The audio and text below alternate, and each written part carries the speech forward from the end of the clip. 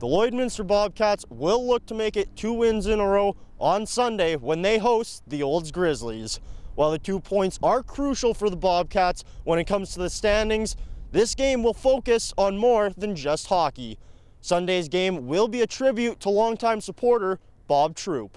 He'll always be remembered for his time in the penalty box.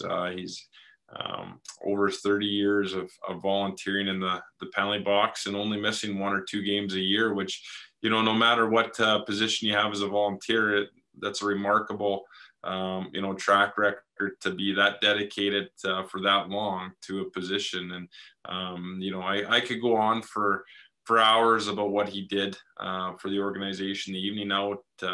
He was the one that looked after all of that from the organization standpoint, which was one of the biggest fundraisers every year for the Bobcats. And those were the things that he just did, and never looked for credit for him.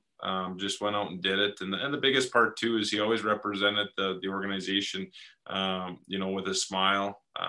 It could be a tough stretch for the team. You wouldn't know it with Old Trooper. He would have, just been as happy to talk hockey and talk about his boys at any point. And that's a big part, and just a great human being all around.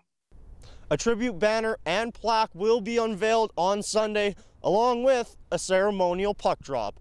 Boundary Ford is currently giving away 100 free tickets to the game. Puck drop will be at 2 p.m. here at the Civic Center.